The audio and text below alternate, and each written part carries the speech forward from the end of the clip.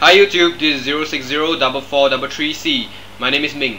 Today I'll be talking about the using of laptops in school, like for example during lectures, where students bring their own laptops to lecture and download the lecture notes via the internet and type it straight in. But for more conservative people like myself, I would much rather print out my own lecture notes and jot it down in pen and paper.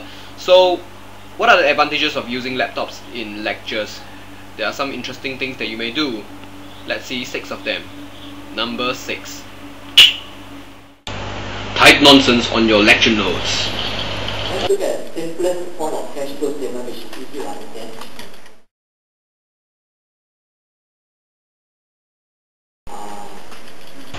Number 5. Imagine lecturer singing to Fei Yuqing.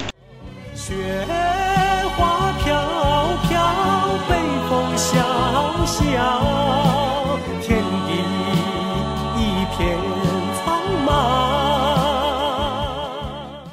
Number 4. MSN that chicks him down the road.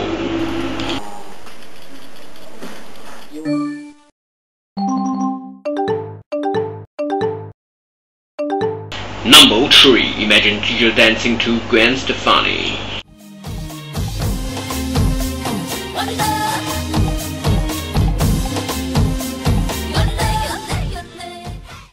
Number 2.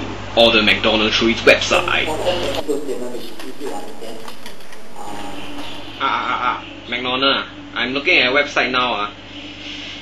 Breakfast set. Let me see. What do we have here? Okay, I want a chicken rice. Thank you. And the number 1 thing you can do during lecture with a laptop.